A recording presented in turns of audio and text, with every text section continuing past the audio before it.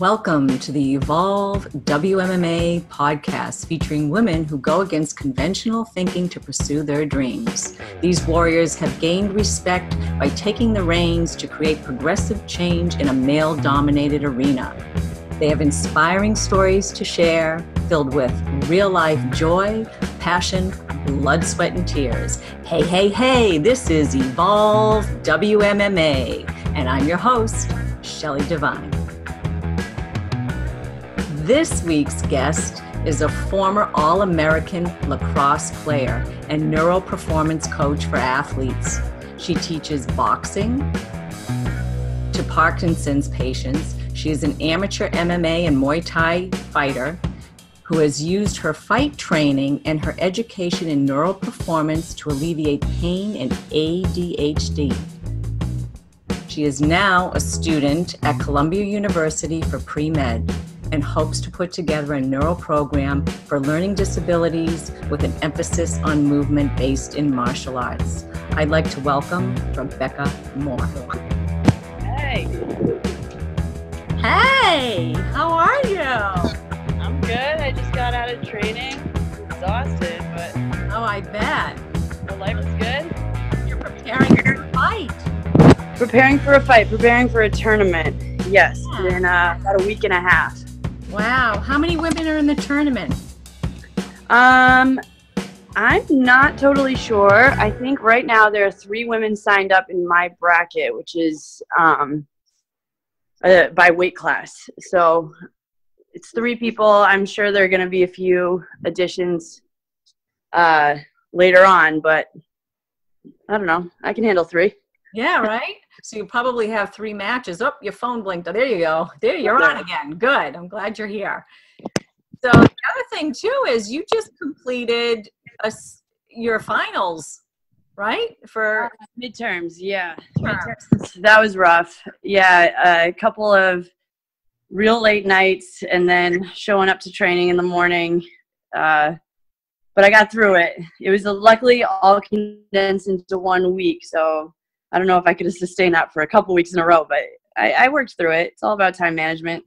Yeah, It's not much of a social life right now, so it's possible.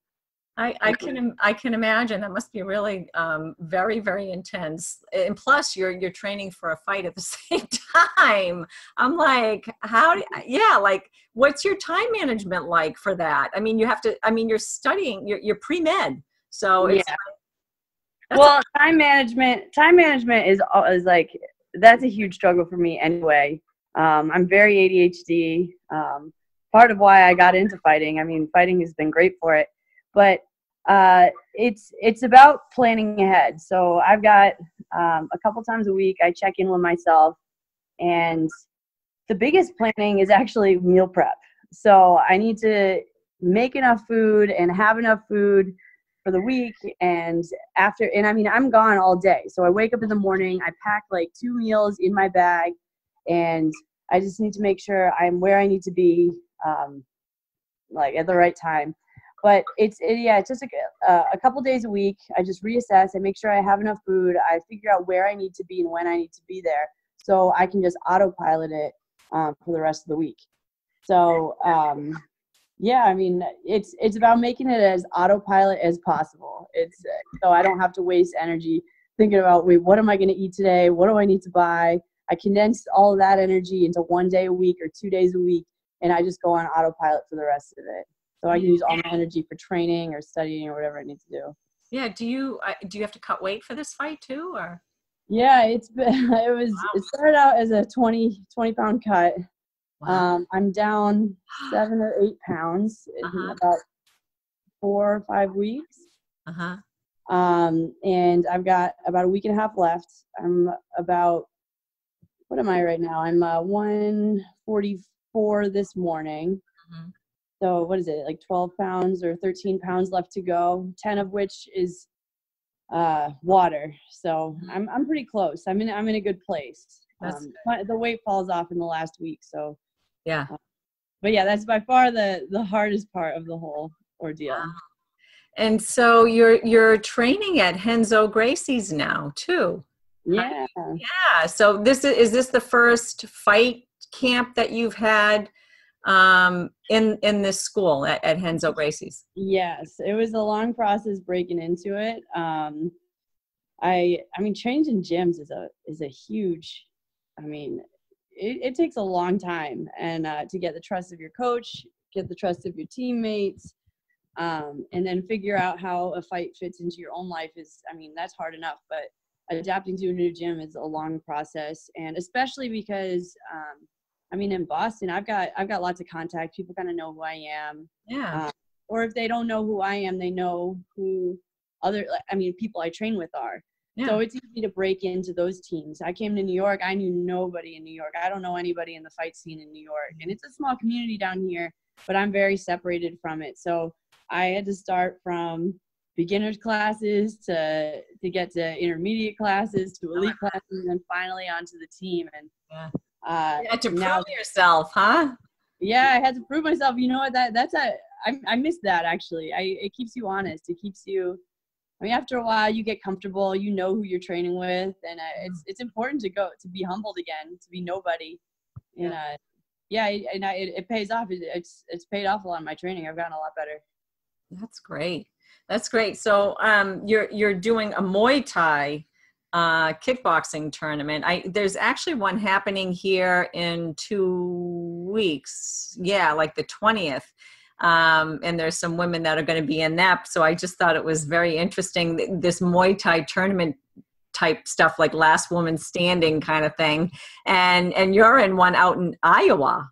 Yeah. You have no idea who you're going to fight. Are they paying all the expenses to get you out there and everything too, or? No, I'm in charge of that. That's the one. I mean, that's the one downside of the tournaments is that you're in charge of getting yourself there. You've got to pay to participate. It's very much like the jiu-jitsu tournament circuit. Whereas in fights, I mean, you get money for ticket sales. They want you there. Sometimes they'll fly you out. Tournament, it's like you go there, you pay your own way, you prove yourself. But it's a good experience. I've never done a tournament before. Never done a tournament. Never fought more than once in a day. Right. So that'll be a new experience for me. So do you have a coach that's going with you, or how's that working out? Yep, I've got a coach going with me. And I've got 3 other teammates who are fighting. Nice. So we've got hotel rooms together. We're all working together. I mean, that also helps too. I mean, I've got some alpha female teammates who are in charge of all this. So as I'm struggling and losing weight, they're like reminding me about my plane ticket, telling me about I don't know, all the logistics, helping me get my hotel room. So I'm lucky with that one. Yeah. Well, what a time to pick to, compete for one while you're in school going for pre-med. I mean, that when you told me that, I was like, oh my word. I was like, she's nuts. The thing that's great about what fighting has done for me, because I mean, I was a good student, but I'm not a balanced student. I've always been very school has always given me a lot of anxiety. I mean, it's a lot of extra work. I'm not a great reader. But after school, I mean, I think I give a little bit of background in my, I was telling you about this. I had a lot of neck pain, and it really made my ADHD a lot worse. I mean, if you're in pain all the time, it's really hard to focus. So I got into fighting, because that's the only time it got rid of my pain. And at the same time, it helped me it helped me calm down under pressure, and it gave me a different perspective on learning, right? I go in there, I get beat up every single day, but I keep showing up, and that's how you get better. And it's a humbling thing. Whereas in school, I think a lot of people go into school, and I mean, me too, where some days, there's just no off days. Every time you have an off day, it shows up in your grades, so you have to do really well all the time. And I think that shoots people's anxiety through the roof. So I'm used to getting knocked down every single day, and that's really helped me become a student, right? I'm not a perfectionist like I was before, and it actually is better. I'm I'm doing well, and I'm learning a little bit every day. I'm more focused on the process than I am on the grades. So I'm actually retaining information a lot more. I approach my schoolwork a lot like I approach martial arts, and yeah, it's a lot different than how I did it undergrad, and it's paying off. It's really paying off. That's awesome. I mean, what caused your neck pain, do you think? It's a lot of things. I mean, with all my ADHD, I mean, I was prescribed Adderall, and that like increases a ton of sympathetic tone. And a sympathetic response gets your head forward posture a lot. I played a lot of sports. I've had injuries, concussions. Hockey, it's very like lean forward posture. Studying, it's a lean forward posture. But in general, anxiety shoots your head forward. It gets your shoulders shrugged. I mean, everybody's had that kind of tension before. Yeah, I have it. Yeah, we all have it. I got like pain here all the time. Yeah, when you're on a stimulant, it's just so much worse. I mean, you'll go at the end of the day, and it's your muscles are just cramped up. And I was on it for years. And it helped in a lot of ways, but it also tore me down in a lot of other ways. So I had to learn how to go to school without the medication, because it's a quality of life thing, right? Yeah. It's not worth being a doctor if I'm in pain all the time. It's not worth chasing after things if my quality of life is terrible. Right.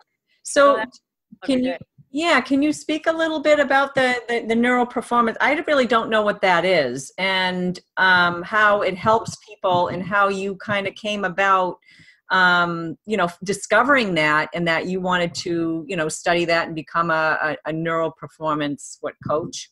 Yeah. So I right after college, like I said, I wanted to get out of pain. That was my first. I wanted to get off the medication. I wanted to get off the Adderall, and I wanted to get out of pain. So I got a job as a clinical assistant at a functional neurology clinic, which is they're chiropractors, but they have specialized. They're specialized in neuroscience and dealing with neuro problems without the use of medication. I was really lucky to stumble upon it. I was going to them as a chiropractor. But they were doing really cool, and I was so desperate to get out of pain. I really sort of clung to it. Right, I really wanted to try that modality of rehab. So I got introduced to it that way, and then all the while I was fighting, I was trying to integrate it into my fighting.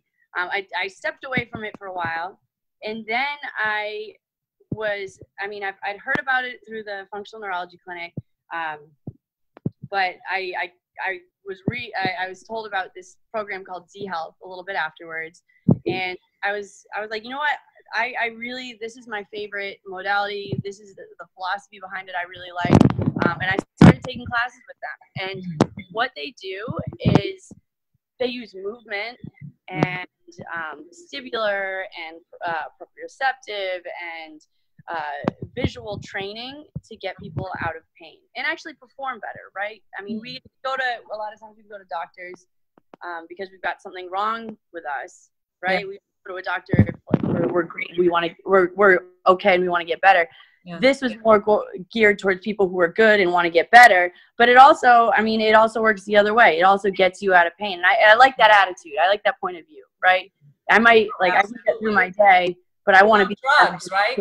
Without medication, right? Is it? Yeah. All without medication, and it has a lot of breathing stuff with it too, a lot of nutrition stuff with it too. And I just kept taking classes. I loved it. One day I woke up in the middle of one of my seminars.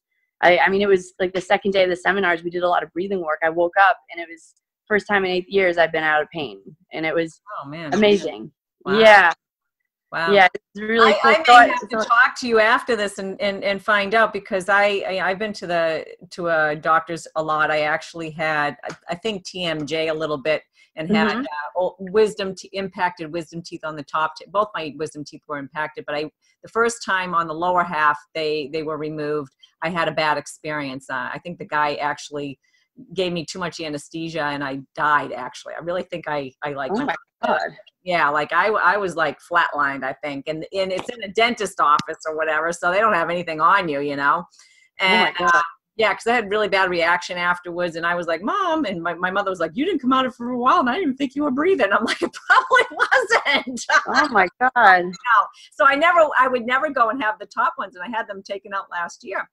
But I have like a lot of tension and pain right through here, and it's and I'm like, you know, I am on a computer a lot, but I'm like, and I do breathing exercise, do all this stuff, and I still can't, like, my eyes are sore. I'm like, what the heck is going on with this? And I got to find like something to like cure me. So what's really interesting about that is our mouth and our tongue and our teeth have a lot of real estate in our brain. So when we get in, threatening situation is kind of the language we use. Situations with a lot of threat, right?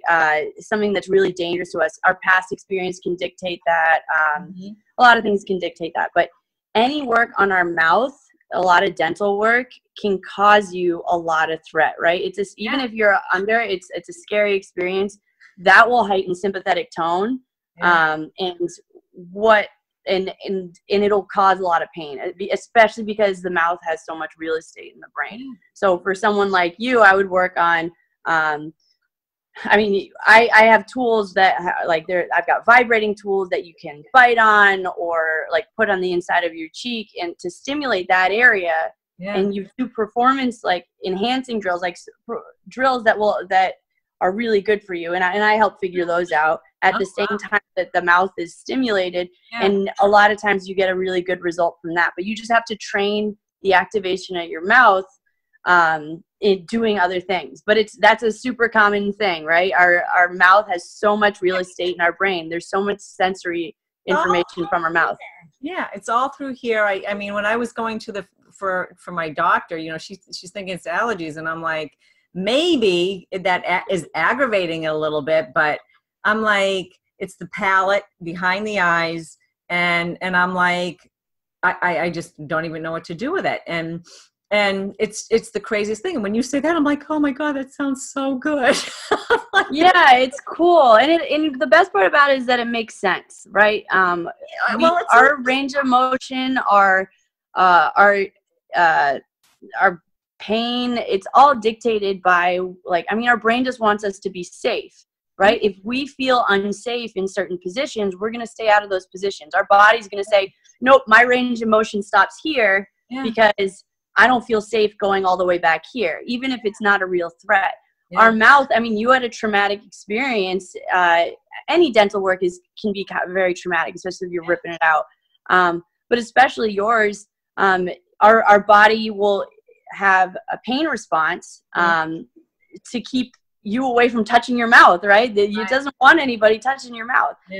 But what the cool stuff and the stuff that I'm really interested in is how some of this stuff causes depression or anxiety or ADHD, because how does our brain keep us safe? We might have purely physical problems or vestibular problems. Those are our balance problems, and they're so bad that our body says, nope, you're not going to face the world today. I'm going to have you lay down all day. I'm going to have you be tired all day, because that's a lot less threatening than going to work and dealing with people and having relationships. I'm just going to hide under my blankets, because that's our brain keeping us safe. Wow. So you rehab some of those mechanisms, and all of a sudden you're not quite as depressed. You get those neurotransmitters firing a little bit better. Yeah. So when you were doing your fight training, this interest sparked you because you noticed a difference when you were fight training. You weren't having pain. Yeah. So it was the only time of day I would be training for, like, when I started, I would be training for like hours a day. Like I would probably train like 4 hours a day, sometimes 6 hours a day. Like, I was training all the time because that was the only time of day where I didn't have any pain. What I learned afterwards, I'd go home and then I'd be in pain again. Yeah. But then I would just go back the next day to be out of pain. Those were my hours without pain, a little bit afterwards too. I didn't realize this when I was doing this, but what happens is we have different receptors in our body. Some of which are nociceptors, which is our kind of our pain receptors. And those move very slowly, right? From a point in our body to our brain. They move very slowly up the spinal cord. And mechanoreceptors, which are our movement receptors, those fire really quickly. So when you're fighting, when you're moving, those can override those nociceptors because those are getting to your brain before the nociception signals are getting there. That's why when you burn your hands, you might wave it around, right? It's on fire, like it hurts, you wave it around because that's mechanoreception overriding the nociception. Sometimes it doesn't always work, but that's the idea. I had no idea I was doing it. I just knew it felt right, and it felt better than just laying down and sitting there and just being overwhelmed by nociception. Right. Wow. That's so interesting because I do notice that too. If I'm out doing something, I tend to feel a little bit better. I mean, I still feel it, but it tends not to be as bad. But when I'm at home, I really like it's because you can focus on it. You got nothing distracting you, maybe. I don't know.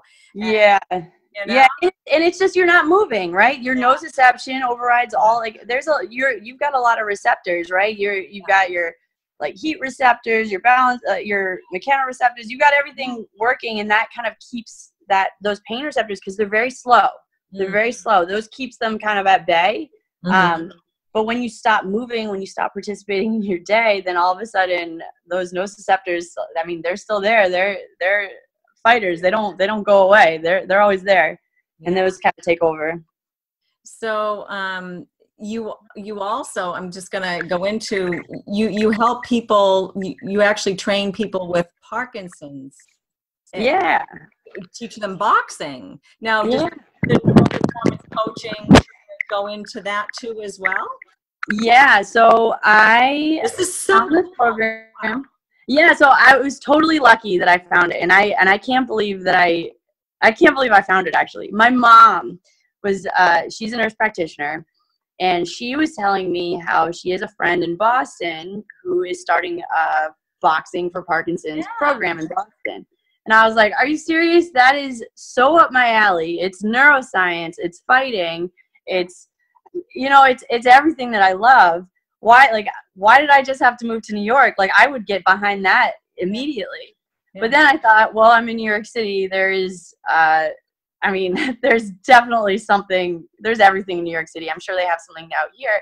Yeah. And I Googled it and found it and got in touch with the owner of this program called Stop PD.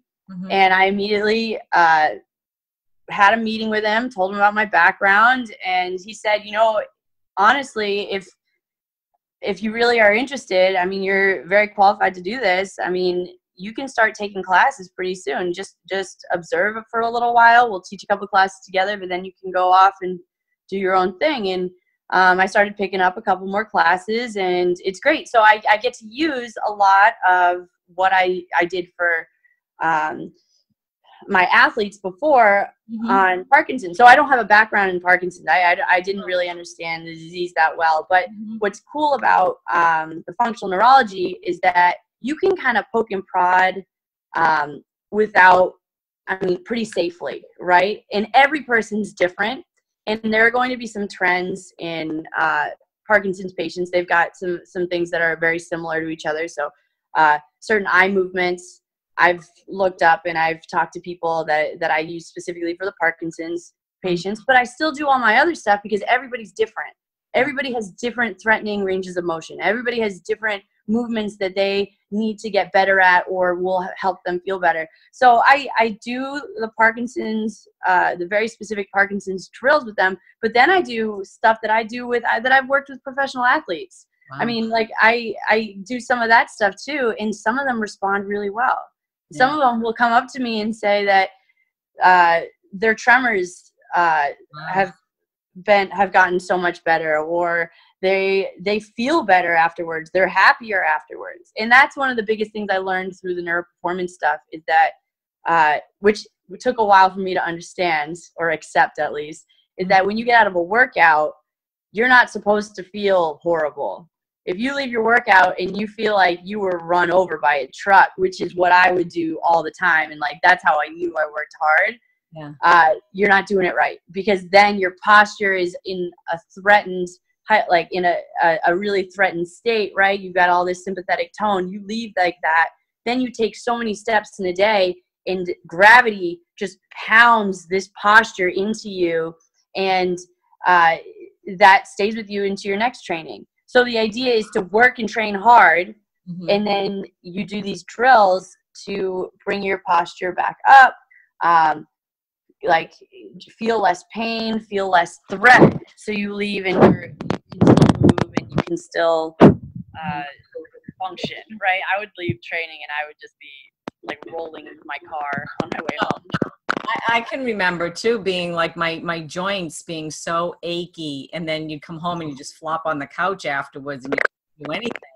Like just my neck, my wrist, my knees, you know, anything that was attacked during like a jiu-jitsu class, feeling horrible. Yeah, exactly. And that's what a lot of the proprioceptive stuff that I do, and it's stuff that I'm very careful about doing on myself, and I do it all the time, is opening up those joints, right? Getting a full range of motion. I go through one thing about jiu-jitsu that's really great is I'm very aware of each of my joints, because I have been tapped with every one of my joints. So I'm very aware to go through all of them and open them up and make sure that they are not jammed, because jam joints will cause pain, will cause weakness. And I open up all of them. So, I mean, and that's half of what I do to open myself up, make sure I don't leave in pain, don't leave in a threatened state. So there's specific exercises that you do. Are they kind of yoga based, or like typical yoga moves, or are they different? They're different. So yoga's great. Sorry, my phone's getting all funny. Yoga's great, and to a point, right? And it's the same with every specialized sport. And what people who specialize in sports really need to be careful of.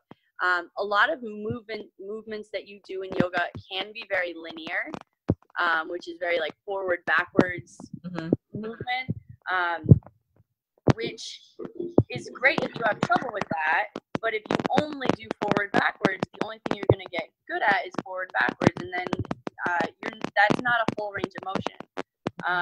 For me, before I did martial arts, I played hockey, I played soccer, I played lacrosse. That is very linear as well, right? I'm running in a straight line.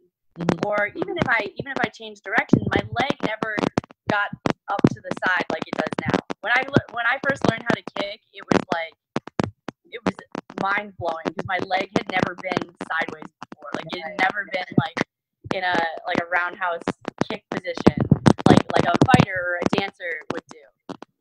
So for me, that's very therapeutic, because the better range of motion I have, the safer I feel in space.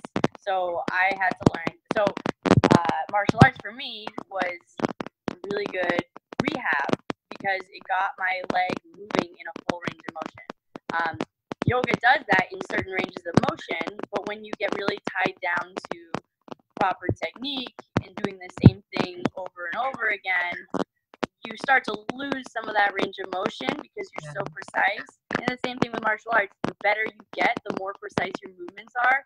So your range of motion actually gets smaller, because you're hitting your jab the same way. Right. You're kicking the same way. It's not as wide. Like you don't have as much movement freedom as you think. When you first start, right? They're very precise movements, and so you need to be really careful not to fall into that trap, and to make sure you constantly check your other ranges of motion that you might not be using. Wow. And it doesn't look like stretching. It's not like stretching. It's more moving. It's more being able to move, isolate a joint and move it in a full circle or figure eight, in the widest you can. Yeah. It's not just getting there and stretching as hard as you can. Yeah. So there's a lot of circular motions, because that's complex. It's actually harder for a lot of us. And every time I get to a range of motion where it's a little bit harder to navigate, right? Sometimes we get this amnesia in certain positions, and we've all felt it when we're like lifting or stretching. You feel like, or when we learn a new movement. Like I felt it all the time when I was learning Muay Thai. You learn a new movement, and you're like, wait, my leg has never been here before. Like I can't even feel my arm right now. Like, where is it? And you have to learn to know where it is, because it's threatening not to know where your limbs are. Right now, I don't know what's going on, but the audio is really like clicking. So it just stopped. So I'm not sure why it was doing that. I can move to my iPad. You want to know that? See, like right now it sounds fine. So I don't know what was happening. Do you have like a microphone stuck in your phone? No. Okay, all right. Because sometimes that will do that. And now it sounds fine. So I can turn off my Wi-Fi too, because I did hear some of the clicking. Yeah, now it's fine. It just, you were given such a great thing. I didn't want to interrupt, but like it was clicking so bad. And I was like, what is going on? And I don't know if it was, oh, see, it just started doing it again. So I don't know. I think it's, so I'm plugged into my, I'm plugged in, and it keeps saying that it's not supported by this device doesn't support it. So I'll just unplug maybe. Okay. Better right now? Yeah. All right. Yeah. Oh, yeah. Yeah. That's great. Thank you. I know you were giving such a good talk on the yoga, the differences between like what the range of motion is and stuff like that. And that doesn't make sense. I mean, you're on a mat, you know, and you can only do so much. I mean, you get your twists in, but you aren't doing the full circular motion, say in the shoulders, your shoulder girdle, or even hips. Yeah. And anything that's very, I mean, there's a way to do it. There's technique to it. Yeah. You're supposed to go, I mean, it's not giving you the freedom to explore your full range of motion. But for someone who doesn't do yoga, where yoga is a really novel stimulus to them, yoga will be really beneficial to them. Right. So they can train those ranges of motion that they're not comfortable with. But the problem is, once you get really good at it, you know, you need to expand that and make sure you're testing those areas that you're not reaching through yoga. But it's mostly the linear aspect of it is where it can be, where it lacks neural activation, right? More circular motions, more novel motions are better for neural activation. Wow.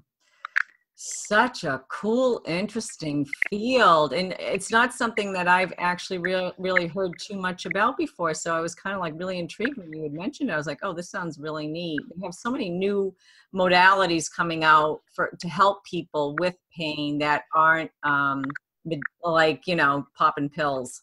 You know, there's so much. Yeah, and you know what? That's exactly why it's.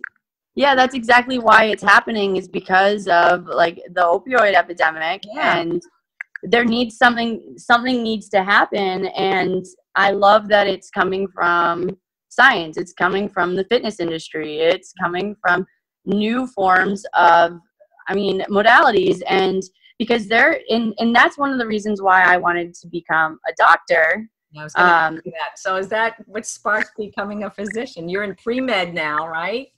Yeah.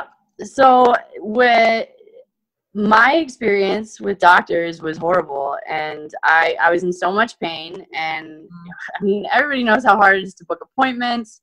Then they shuttle you around to different doctors. And here, take a pill.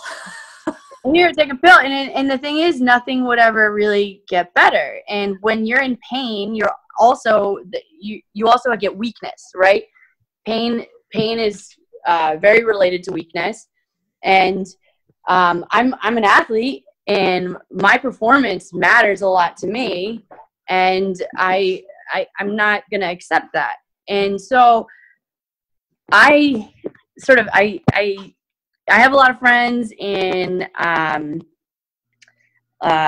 with holistic medicine, and I love it, and I talk to them about it. I'm really interested in the science behind it, why it works.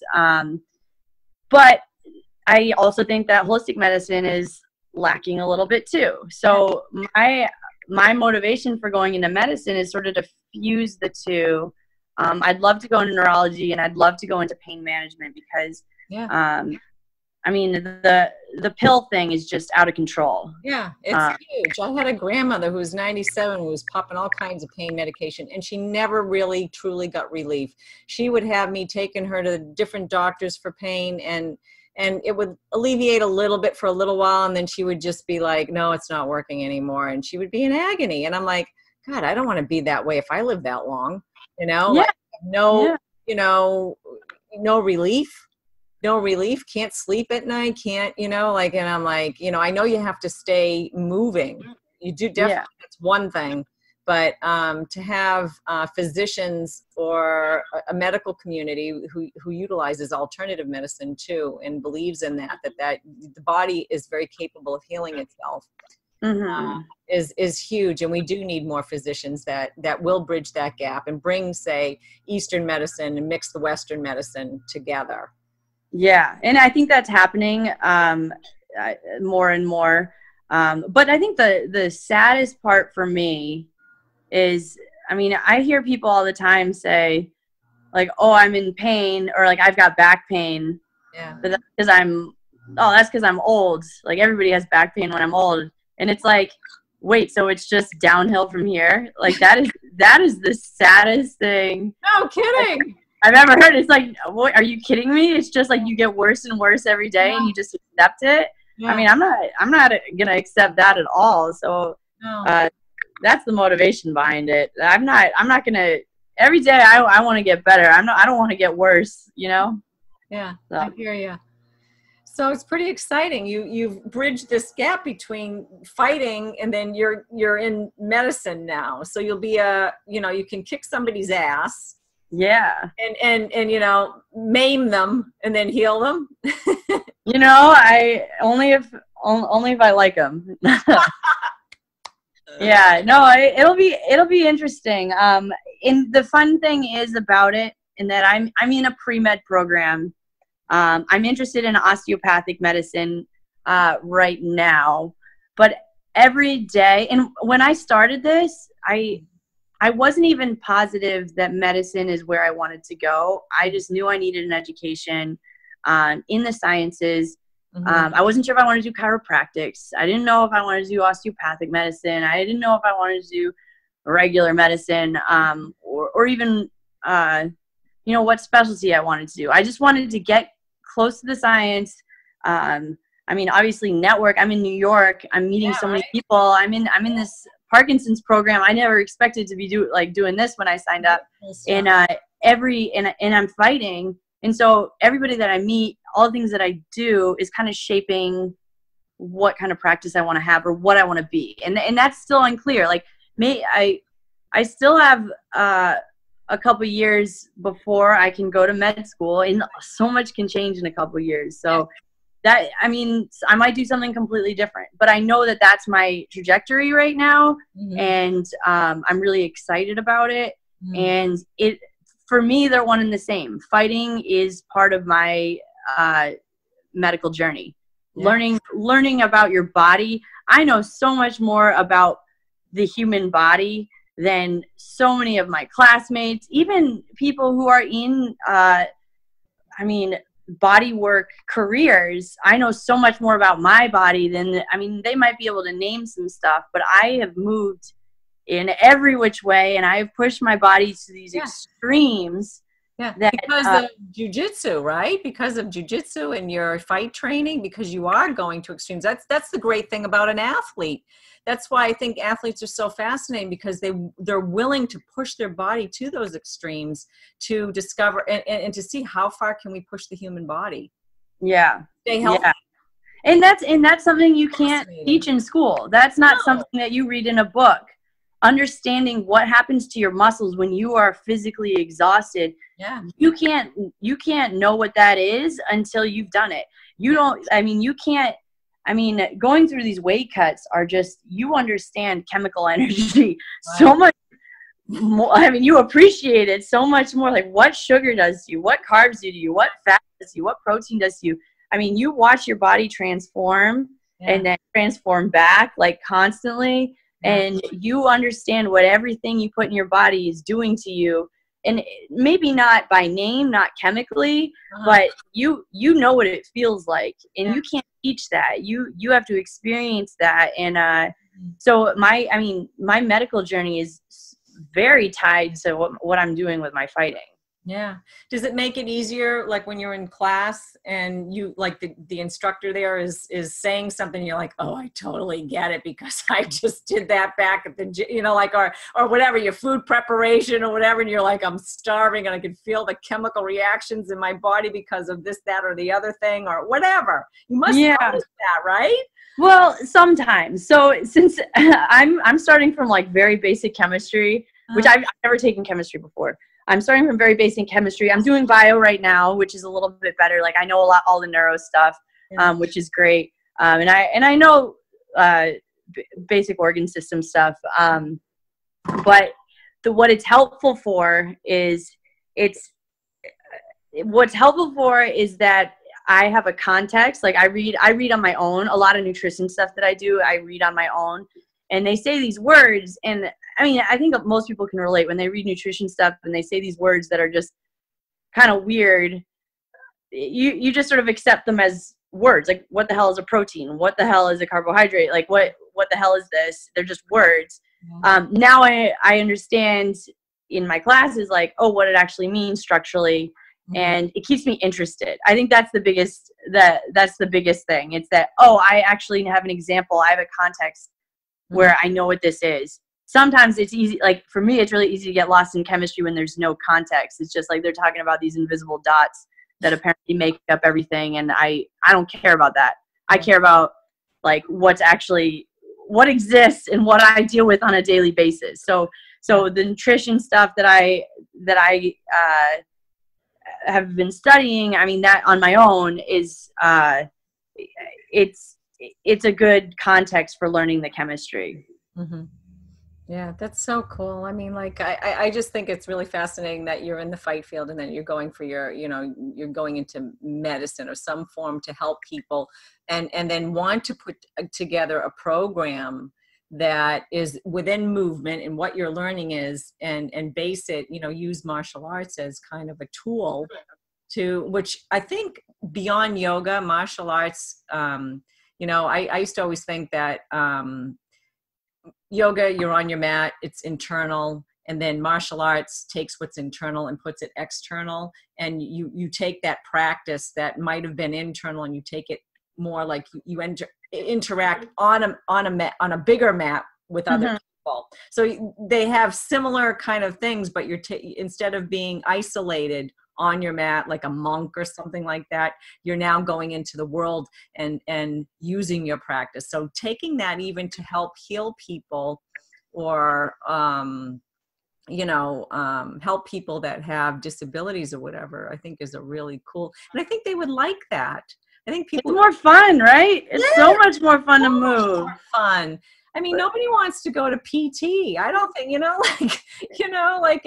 and sit there and like, oh, I got to be on a machine and like, do whatever, do resistant bands work or something. I mean, I didn't like doing it, for injuries or whatever. I would rather like, okay, show me this, that, or the other thing, some full range motion and make it a little bit kind of interesting, fun where you're stimulating the mind too, right? Yeah. And I mean, you can't heal your body without healing your brain too. So you can, I mean, things can go back in. I mean, it happens all the time. People get injured and structurally they're healed, but they're still in pain. Yeah. I mean, there's a huge threat response, right? You tear your ACL or you tear something in your shoulder. You do all your rehab. Everything is structurally put back together. There's still pain there. There's still weakness there. Something in your mind. And you say to yourself, oh, well, it's because I had this surgery. It's a little weaker. It's just that you haven't rewired your brain to make it feel safe. Yeah. Right. If you're scared that you're going to tear it again, your body's not going to let you lift as much or throw as much. Yeah. And it's amazing to me, actually. It's amazing to me that medicine, people can do so much body work and like rehab and even medicine without actually moving anything. I don't know. It's just there. I just see movement and medicine to be such a similar thing that it's amazing to me how rarely they're put together. It's like the fitness industry, and then there's the medical field, and there's just, how are they not overlapping more? And the reason is that when they try to make medical school or everything to get up to medical school so hard, they try to get people to only focus on what they're studying, and they're not actually focused on all the other things. They're not, there's no time to train. There's no time to be a fighter. There's no time, whatever. You need to learn about your body in the books. Right. No, you need to learn about your body in space. In life, in movement. That's how you learn about your body. Those are going to be the best physicians, I think, because they understand the human body much better. It's like they used to use artists. Artists would paint or draw the body, and they knew the anatomy and physiology better than the physicians did, because they actually had the hands on and were like looking and then drawing, like, say, you're the deltoid or whatever, and they were like looking at these muscles and actually knew how they shaped, how they connected, the insertion points, all that. But I wanted to get back to, you started to talk about the neuro pain. Like, I don't know if you watched the fights this weekend, but Tanya Evinger was fighting, and I know, she lost. But I reached out to her, and I was concerned because of the way she went down, and she just came off of a major surgery on her knee and leg, and like a lot of pain. And my feeling was that, could she have been, and I haven't, I'd love to question her on it, have her back on the show and have her talk about this.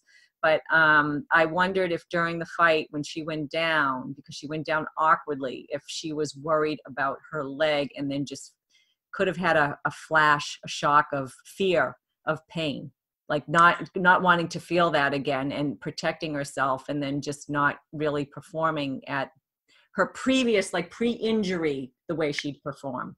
Because what I would expect with her. Yeah, well, what I would expect, because of the adrenaline of the situation, I doubt that it would be an immediate shock of pain, which it very well could have been. But I think more likely, there's a lot of unconscious things that our brain does to shut down the function of your knee. And even if she wasn't aware of it, the way you commit, especially in fighting, the way you commit to a punch or the commit to the full rotation of your body is very limited. If you have a past injury, you're not going to rotate. If you can't rotate your knee, you can't throw your punch as powerfully as you can. You're holding back. And if you're going to fall, I just recently sort of hurt my knee a little bit, and I'm very careful to, before every training, I do knee circles. I get my full range of motion, because I know that if I plant on my knee before doing those knee circles, it's going to freeze. And we've all done that, right? We plant really far and we feel our knee buckle or something like that. But our brain, it's got a lot of protective mechanisms. And I agree. I'm sure that power and her reaction I didn't actually see that fight, but it was one of the first or second fights on the preliminaries. Yeah, and she went down awkwardly, I thought, and then she really didn't come back, and I couldn't help but think that something just, maybe unconsciously, but it didn't, to me, look like her typical way of being. And it's the first time she's been back in the cage since that injury. And I was like, oh man, because I know, like, for me, I have a knee, an ACL tear that I've injured and still have not had surgery, but it was only like a partial tear. So it's just a non-functioning one. And I've injured it 3 times, and I still, like, my knee will buckle every now and then. It'll surprise me, and I'm like, geez. And you know what? That's scary. And I bet your power and speed decrease after the buckle. Absolutely. Right? And that might feel a little bit more conscious, right? You're gonna be like, oh, I got to be careful, and that is a conscious adjustment. But even if you weren't aware of it, I would guarantee that your power and your speed are compromised when you feel that buckle, because that's a threat response, right? That's highly threatening. You've had something traumatic happen to a body part. Yeah, and then you hold back. I've held back on any sort of, I didn't train to fight anymore after that. Like I wouldn't do that because I was worried that I would tweak it somehow, twist it in some weird way that I would really injure myself and I'd be put out and I wouldn't be able to work maybe, Yeah. So you just start thinking these silly things, but yeah, I don't know. Like I think it's a big part of the game. If say a fighter is injured and they've had some major injury, that they're not going to perform completely unless they take care of those other sorts of things, especially if they've had a good recovery with surgery, but their brains maybe are gonna and it's crazy in the fight world. It's insane because you get so much just straight concussive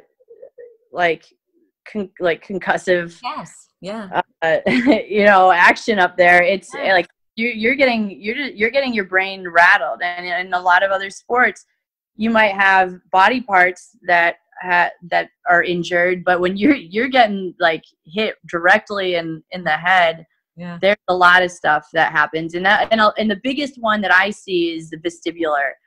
With fighters, there's a fighter posture, and vestibular is your balance. It's how you are like. What is straight up, right?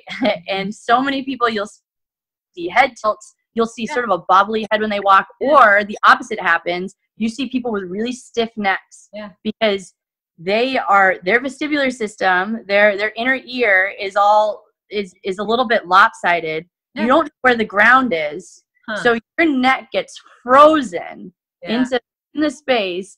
And wow. You're walking, your whole body is just saying, don't fall over, don't fall over. I don't know where the ground is, because normally they would have a head tilt, or there's something about their balance is off. And I see it in grapplers all the time. They're actually, all the fighting, all the fighters, it's this very stiff PMRF posture. And that's vestibular. That's balance oriented, and we don't really think about balance in our daily life because, like, I can get around. Right. I don't fall over. Yeah. But the thing is, there's a quieter balance issue that's going on in my head, and I have to address that in order for me to generate the power that I want to, or that if I want to move as well as I want to get out of pain. It's really common in the fight community. Yeah, I could definitely see that. I know, like, years ago, I had a 200-pound guy kind of leaning on me. He was going light. He didn't, it wasn't intentional or anything, but I pushed my hand to push him off of me, like doing Brazilian jiu-jitsu or whatever. I was like, I don't know, I was in side control. He had side control on me, and I was on my side, and I went to push him up, and I tweaked my shoulder, but then somehow it affected my neck, maybe some of the muscles there. So I was down in Florida. I was in a lot of pain, couldn't sleep at night. So I went to an acupuncturist who was also a chiropractor, and all I wanted was the acupuncture for the shoulder. My neck wasn't bothering me. It was here. And he adjusted me after the acupuncture, and my neck has never, like, I it was, to me, so violent. He like cracked it, and I was like, oh my God, you should have told me you were gonna do that. I would have relaxed, but it never was the same. I used to, I never cracked my neck. Now I can, crack my neck. And I'm like, and so when you say that stuff, I'm like, oh God, I probably have a little of that going on back there too. That's affecting all through here. Most people have a little bit of dysfunction, and it's a function of, even our eyes, we don't getting a full range. Our eyes and our vestibular are really connected. It's the vestibulo-ocular reflex, like that's vestibulo and ocular reflex. And our eyes, when do you use your full range of motion for your eyes? If I see something over, like, up there, like, I'm going to move my head up there so my eyes stay in the same spot, right? We never hold our eyes in this upward position. We never hold our eyes in this side position because we're always moving our head to compensate. And that's, I mean, just like any other part of our bodies, our eyes are, they need range of motion too. And as a result, you get a lot of people that don't even realize that they've got they don't even realize that they've got vestibular or visual problems. You know, it's it's cool. It's cool. It's very cool. And I can imagine, like, if they're, you know, if a guy gets knocked out, like, you know, jaw, you know, knocked out, that's got to affect all that. If it happens several times, you know, like if they get knocked out a lot or whatever, that must long term. Oh, of course. And you get people who say they'll get knocked out a bunch of times, and they'll say they might have like a recurring injury somewhere, right? They might have a bad knee or bad hips. They'll be like, oh, I'm working on my hip because they're so tight, or like my knee because it's so tight. And it's like, it's not your knee that needs work. It's your head that needs work, right? It's your vestibular that needs work. Your body is buckling, and it's got all this pain, and it's getting all these injuries. First of all, because you're not moving right, because your balance is off. And second of all, it's in pain because it doesn't want you to move anymore. Because every time you move, you get knocked out. Right? I mean, that's totally fair. It's holding back. That's pretty funny. But or you get fighters, they'll do that, and they'll be tired all the time because their body's like, go to sleep, because every time you leave the house, you get knocked out. Wow. And that's totally, I mean, that's just common sense. But it's our brain that's doing. It's not a willpower thing. It's your brain that's trying to protect you. And it's all connected. Yeah, totally is. I mean, I often, when I've worked with people, like they'll have like a pain in their lower, like in their right ankle or something, and I'll get a hit energetically, and I'm like, well, it's up here in your shoulder. We got to work. This is the hot spot. And I'm like, it's a kinetic, but it's a crossover polarity thing. And they're like, how did you do that? And I'm like, I don't know. It's just polarity. Like, these things are connected somehow. There's some going on in the body energetically, and then all these little neurons, and who knows? I feel like my ankle don't hurt anymore.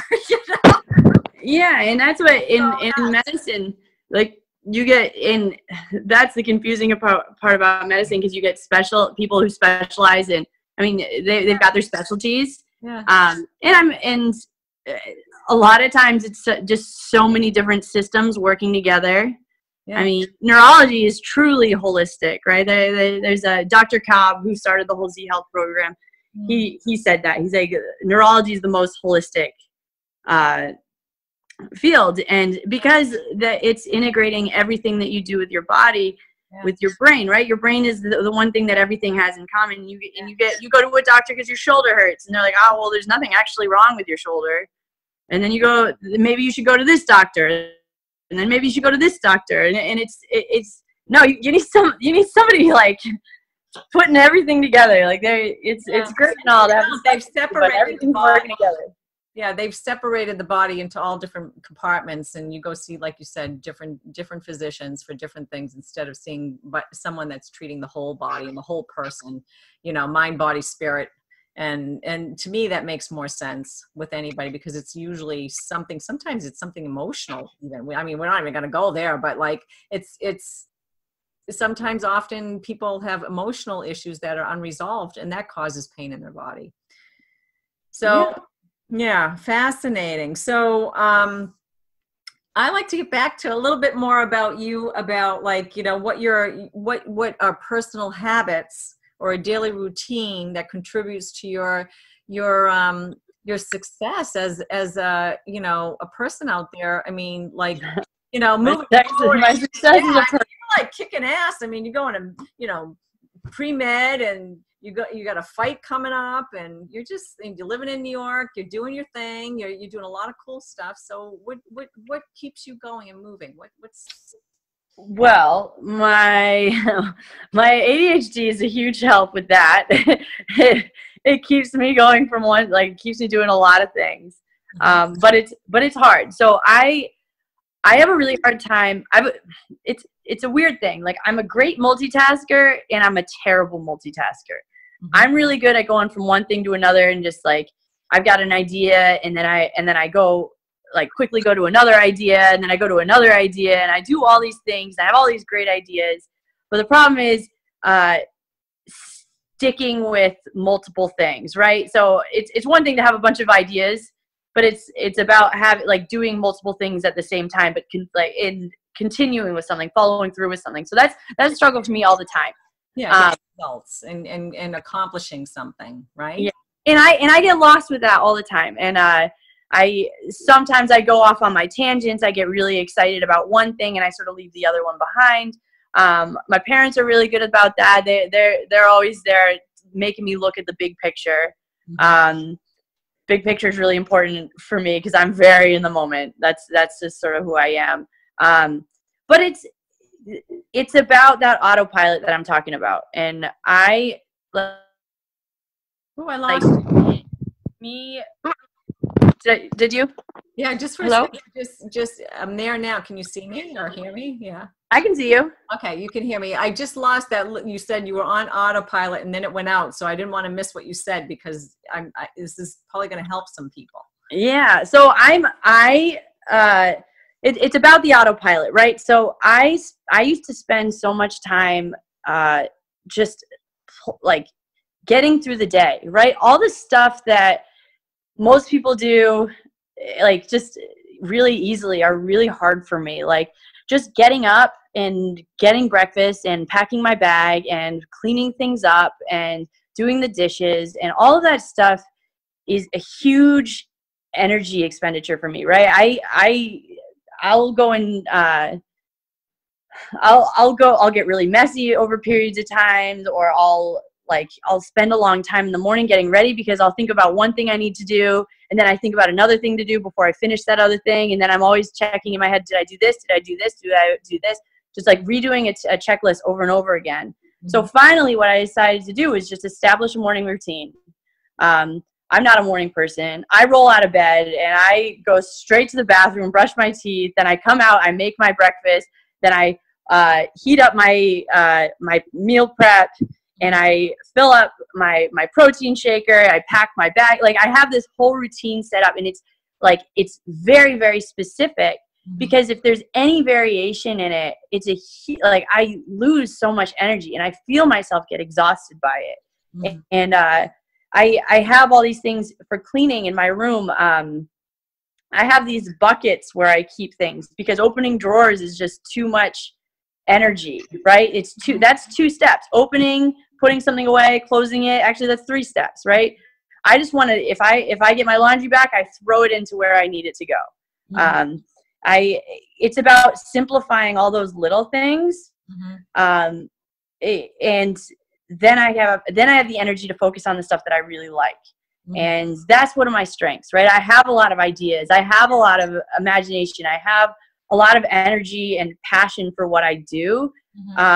If I'm worried about simple routine stuff, I can't focus on any of that stuff. I get like extreme anxiety from worrying about what groceries do I need to get, like writing lists, like am I forgetting something? Because I'm always forgetting something. Am I late? I used to be late all the time. Now I'm late sometimes, but not as much because I have these routines set into place, and I just go by that.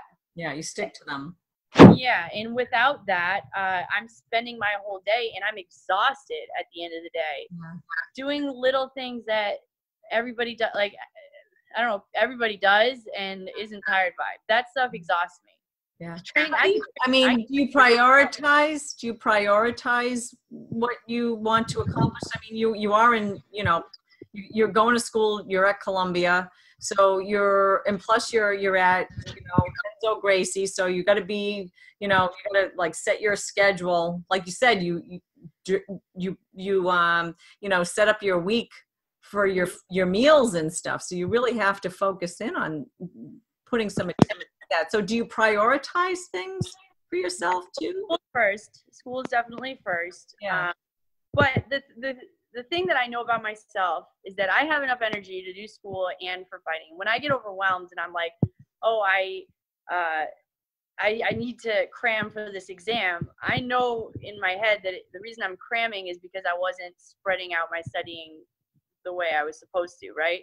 I don't usually like skip training to study all night or whatever. I don't usually. I mean, I've pulled a couple late nights, but I don't do that. I used to do that all the time. I would be now you don't. You learned last minute. But the thing is, if I honestly and like truly want to fight, I need to take care of myself better than that. I need to plan better than that. That's all on me.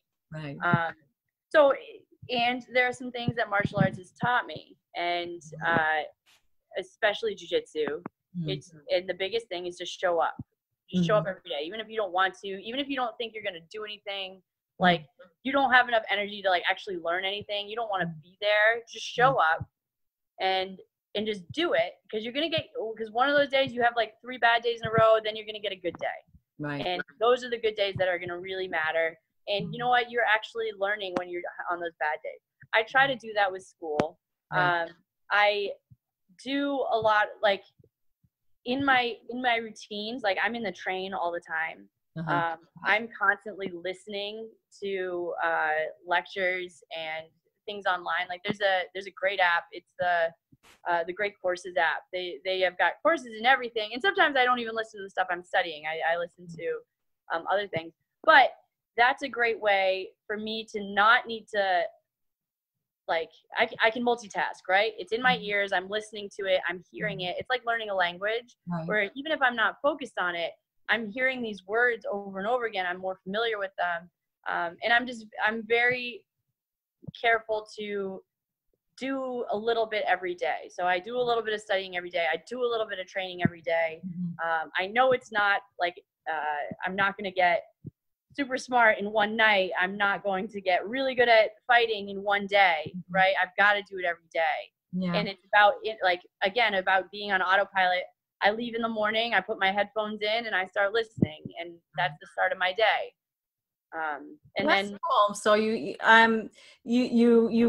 keep the same routines to be successful and to deal and to kind of combat your ADHD. Set those in place to combat that. That's a lot. And did you feel like, your martial arts kind of helped you to do that? Oh, 100%. So I've already told you about the pain, right? My pain is a lot better, which is a huge distraction, right? If you're in pain, you're going to be moving, you're going to be a wiggler. Like, you're not going to be able to read. I had a really hard time reading because I was in pain. I mean, more specifically with me, I have a hard time converging my eyes, and that's a common thing with ADHD. Because in order to read, you need to converge your eyes because the letters are close to you, and the musculature in my eyes would just get exhausted, and that's a huge ADHD problem. Which means I would get exhausted when I read.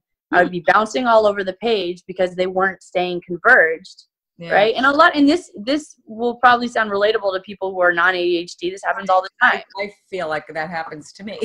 Yeah, exactly. And it's because, I mean, there's musculature in your eyes, and if you can't keep your eyes converged and focused on a target, it's exhausting. It's like doing squats. It's musculature. I'll find I'm reading something, and all of a sudden I'm like, you just fall over. I just fall asleep, and I'm like, what the hell? And then I'm like, okay, I got to get up and walk around, and then I'll come back and I'll start reading again. But I'm like, poof. Yeah. And that's a protective response. It's exhausting. And I would get my neck pain flares up when I read a lot. And so that's part of my routine is a little bit of neuro rehab. It's about, I work on visual suppression, and I've got some visual suppression issues, and I work on my convergence, and it helps train my reading. But also I have found a lot of resources online I watched a lot of videos about what I need to learn. I listen to a lot of stuff.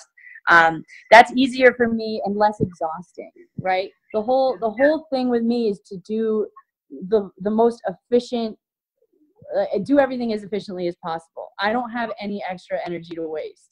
I mean, I want to use my energy fighting and problem solving in school. I don't want to waste energy retaining the information.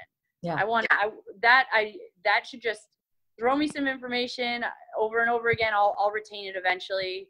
I don't want to be exhausted by just converging my eyes and reading this long book that doesn't really mean that much to me, isn't that well written, and just using all of my brain power and my energy on reading comprehension.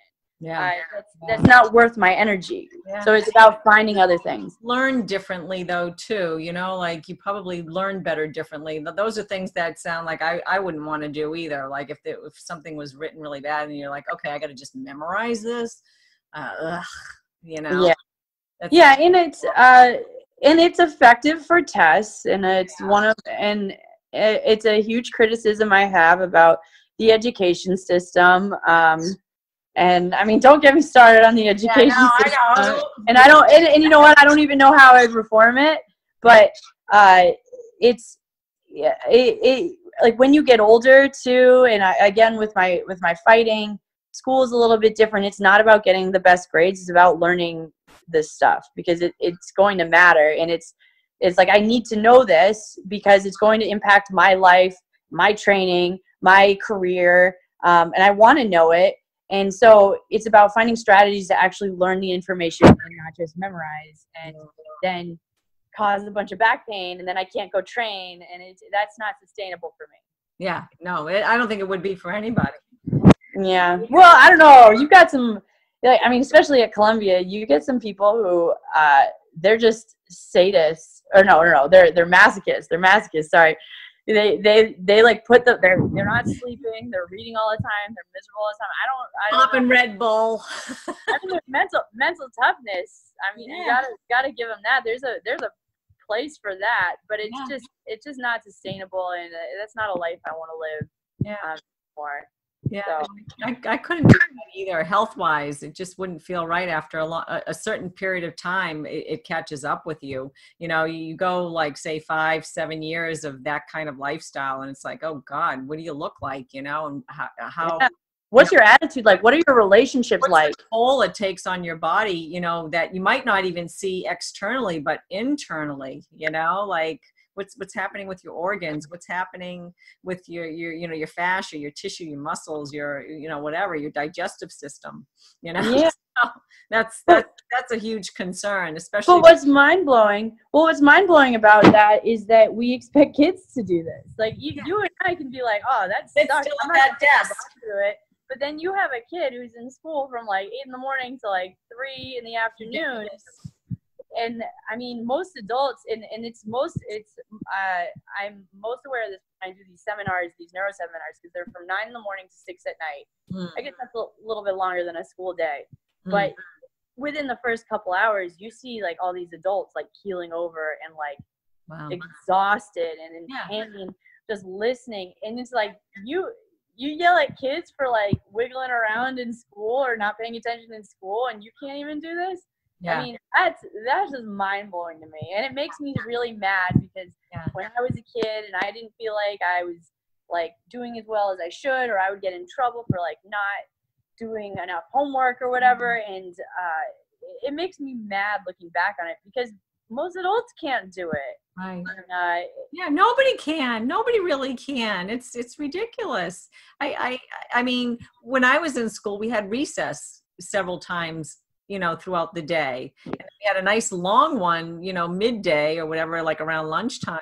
But we always, you know, we got a break. We could get out and we could stretch our legs. We could get outside, get some fresh air. Now kids, they don't let them do any of that. I'm like, really? Yeah, it's crazy. It really is nuts.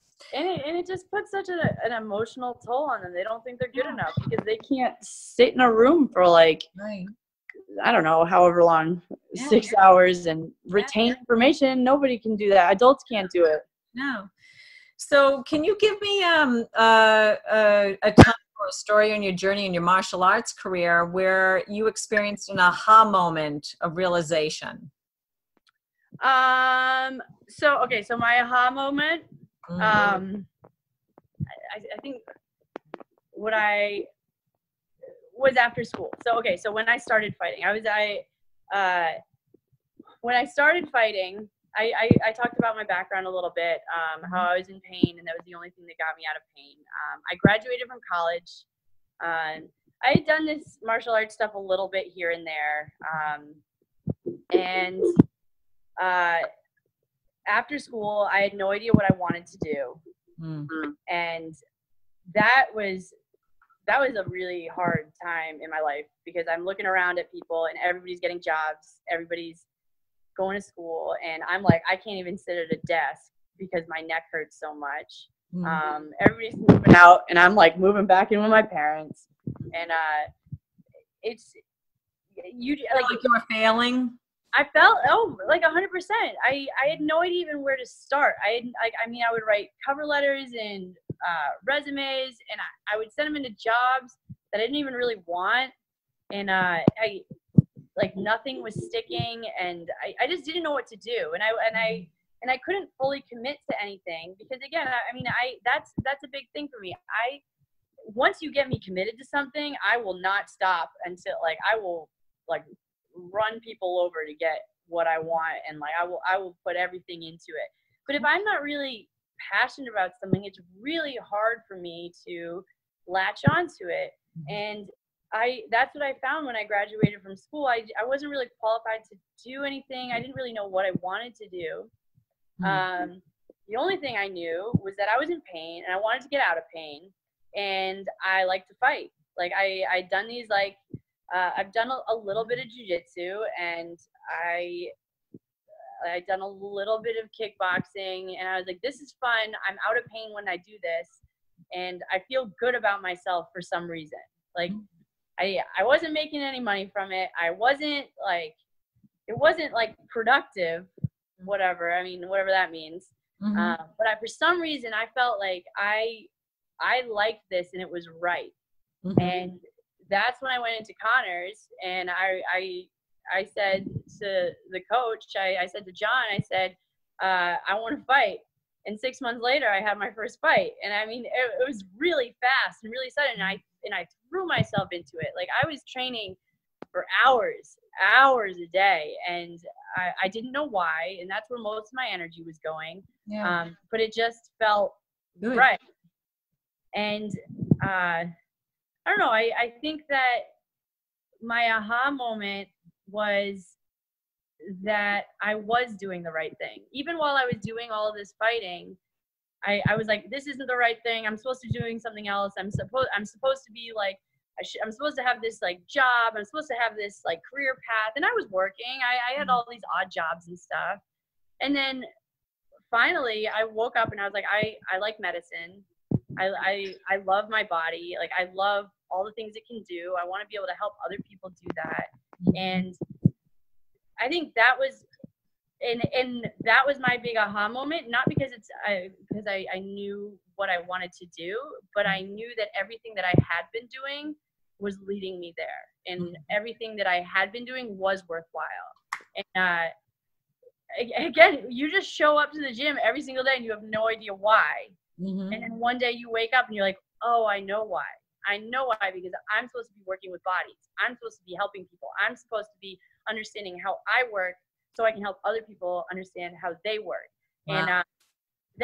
And that was my huge aha moment. And it actually it helped focus my training a little bit, because I was going into the cage and brawling, and that's scary. And it's even scarier when you don't know why you're doing it. But now when I think about fighting, the whole goal of my fighting is because I am a biological masterpiece, right? I'm perfecting my body. I am moving in the most efficient way possible, and I'm doing it for a purpose. I'm doing it to become the best doctor possible, right? I'm doing it to be a performance coach, because if I can't do it and if I can't understand it, I'm not going to be able to help the people around me. And you know what? I may never be the best in the world at it, but I'm going to do everything I can to get there, and I'm going to get as close as possible. And that was, that I think was my aha moment, is that everything I was doing before was worthwhile, and it's that the medicine and the fighting are fused together. They're a single entity. They're not two different things that I do. They're kind of one thing that I do. And I've got to keep working with that as I go forward. Awesome. Wow. That's just, I love how you said you're a biological masterpiece. Yes. I am. Hard on this thing. That is so awesome. Yeah, and it might not be like perfect yet, but you know what? It's a work in progress. Yeah, so cool. It'll get there. Yeah, that's so cool. What is your greatest challenge when dealing with fear, and how have you overcome it? So fear is, okay, so I'm like, I'm scared all the time. Like I'm in a place where I am constantly doing things that scare me. And I started doing, actually, you know what, after college, again, that was sort of when I was sort of in a weird place, and I didn't know what I wanted to do. That's when I started doing a lot of stuff that scared me. So I took that fight, which was terrifying. Oh, that was like the most scared I've ever been. And then after that, I moved down to South America. That was really scary. And then after that, I don't know, I'd take another fight, and then I moved to New York City, and that was really scary. And then I would keep doing these big things that were really scary because I really wanted to sort of dull down that sense of fear, right? The more scared I was, the more accustomed to it I was, the more I was experiencing all these like sympathetic, nervous system effects. Yeah. And so I could better be aware of them and control them. And so now in school, I get it all the time because I take tests all the time. That's a huge, I mean, I don't want to say fear of mine, but that's a huge stressful situation. I take tests, and people come up to me and they tell me that, like, wow, I'm so relaxed. How do you handle school? Like, how are you not freaking out? Like, I like studying with you because you're not anxious all the time. It's like, because this is a test. I'm not getting into a cage and getting my face punched off. But also I'm used to it, right? This isn't the scariest thing I've ever seen. I keep trying to put myself into scary situations so I don't expend all this energy. I mean, just being scared. I mean, the adrenaline dump in a fight is one of the most shocking things you'll ever feel. Right? You're in a fight and you're like, all of a sudden I am so tired and I've barely done a round. It's been like 1 minute, like 2 minutes, and you can barely lift your arms up. Exactly. You're like, what just happened to me? It's complete exhaustion. I mean, I know I've experienced it one time and I was like, wow. It's you kind of got to get over that. Like you have to go in, it's like your initiation to that experience. And then you're like, okay, I get it. And then you have that, then you become more relaxed. It's a learn. Yeah, but then you realize that fear is such a waste of energy. Yeah. It's like if you're afraid, like, yeah. I don't know, you're just wasting so much energy that you could be using to perform.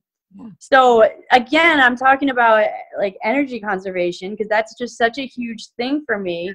The more I don't have the energy to be afraid of things. So I'm going to keep putting myself in these scary situations and learn how to overcome it, because when something really scary happens to me, I'm going to still need to function in society. I'm still going to need to get things done, and I need to be able to control that. So and what's your self-talk like? Say, like when you were, you're overcoming that initial fright or flight or flee, like that real, survival mode kind of thing. Especially, what have you trained yourself self-talk wise? What do you do? What's an exercise that you might do, or you find that yourself, is it something that you do consistently the same all the time if you put yourself in a scary position, or is it something unique all the time? Well, so the first thing is that before I do something kind of scary, my body sort of recognizes it even before I do. Mm-hmm. And my heart will start beating a lot and I'll get a little bit anxious. So this happens before tests a lot. I'll have a lot of stuff I need to get done. I'll have a test, and it'll be like a couple weeks, or it'll be like a week out, or even like a few days out. And I notice that I'm stressed all the time. I'm like, wait, why am I so stressed? I'm going through my day, or like I'm getting really tired all the time. Mm-hmm. So first, I'm really aware of my heart rate. I'm very aware of if I'm stressed, my emotional state, and like if something's a little bit off, right? If something's a little bit like I'm just a little bit too agitated. I first recognize it as it is. I recognize it as, oh, this is anxiety because of this. I identify why this anxiety is taking place. Mm-hmm. And then my self-talk is like, this is my body getting ready for battle. Okay. So I understand that this is my body. This isn't emotional. So a lot of times we tag emotions onto our body state. Mm-hmm. Like, so we have all this, like this increased heart rate. We're a little bit more revved up. It's really easy to attach emotions to it. I detach the emotions immediately. So it's not fear. It's not stress. It's not sadness. Sometimes I'm like, oh, I'm so lonely. I've been training. I haven't seen anyone for, like, I get so dramatic. I get so dramatic in my head. I'm like, what if I can never do this again? And I have this whole conversation, and then I recognize it for what it is. Uh-huh. It's increased heart rate. This is my body getting itself ready for battle. Mm-hmm. And I breathe, and I use it, right? Anxiety is an adaptive tool. It gets us ready. Like it gets us working harder. It gets us ready for battle, essentially. And if you use that energy, that sympathetic tone, to be emotional, mm-hmm. and attach it to an emotion, then you're not using it for battle. You're using it for this emotional response. I try to channel it into what I'm doing. I use that extra energy for what I'm doing. Mm-hmm. And that's really, really a lot easier said than done. Mm-hmm. Because sometimes I do get like that, and then I hide in my covers and I say, I don't want to see anyone anymore. Like I quit. But but then eventually you're like, all right, get over it. You're dramatic. Yeah. Use this extra energy you have and apply it to what you need done. That's my self-talk. That's pretty cool. That's actually, I mean, changing or disrupting the thought patterns, like that. The immediate like thought patterns that are self-defeating, scared. Yeah. But it takes a lot of self-awareness and a lot of exposure to this kind of situation. So, which is why I try to put myself in stressful situations as much as possible. And I'm really quick to recognize now when my heart rate starts to increase, when anxiety starts to kick in, and I quickly say, all right, body is turned on. How am I going to use this extra energy? Yeah. Wow. That's great information for people, I think, that don't know how to manage their emotional state or anxiety, or there's so many instances that we come across that. But do you feel like too that you kind of learned that through your martial arts training too, that helped? Oh, 100%. And the best part, the thing about martial arts that really helped me is with jiu-jitsu. Again, it's that's the most humbling sport, and because you get beat up every single day. Yeah. And some days, and especially if you're in a fight camp and you're tired, and like people you normally would beat up and they beat you, that's so that's so frustrating. And you're so proud, and you're like, I'm not gonna let them win. I'm not gonna be okay with this, or you beat yourself up. Mm. But then at a certain point, you do enough fight camps, you're just I'm just I'm too tired to care about whether I'm winning or losing. Mm-hmm. I'm just trying to get through my day at this point. And that I learned from martial arts, and that has helped me in a lot of ways, because I'm not worried about the people around me. Mm-hmm. I'm very worried about I'm worried about myself. I'm pushing myself as far as I can. Competition is great, and you should push yourself. But when it's taking energy away from you, and you're worried about stuff that doesn't matter, you're worried about losing this one grappling match or this one sparring session. Maybe today I didn't perform as well as I wanted to, but if you dwell on it, again, it's the same thing with fear. It's just a waste of energy. Mm-hmm. And it's martial arts. Because I do it every single day, I lose every single day. I get beat up every single day. There's no day where I'm like, wow, I'm the best in the room. Like, and you know what, honestly, that's the best part about being a woman in martial arts. Honestly, I mean, people, it's really easy to talk about like, oh, it's hard being a woman in the sport because people say like disgraceful things to you, like they treat you differently, and there's all this other stuff. But I love it so much more than being like a big strong guy, because I will never be the best person in the room, and I will always have training partners, and I will always like have to outsmart people, like anybody who's bigger than me. I mean, there's just so much room for growth.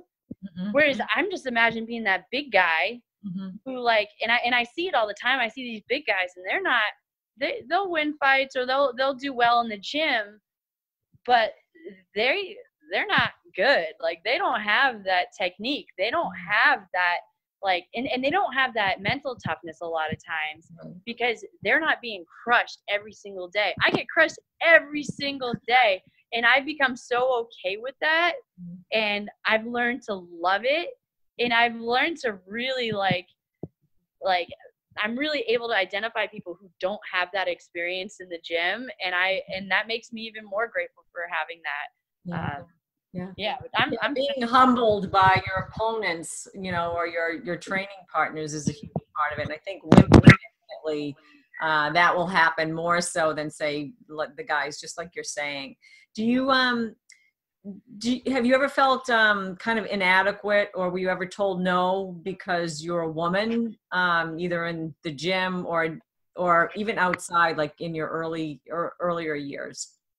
I mean, yes, and like the first, like, yes, but in no way that I couldn't handle or I couldn't face. And again, it's a lot like what I was just saying, that like I've learned to really appreciate some of that stuff. Like, I like kind of appreciate being stepped on and then fighting back and then getting better and like using that as growth experiences.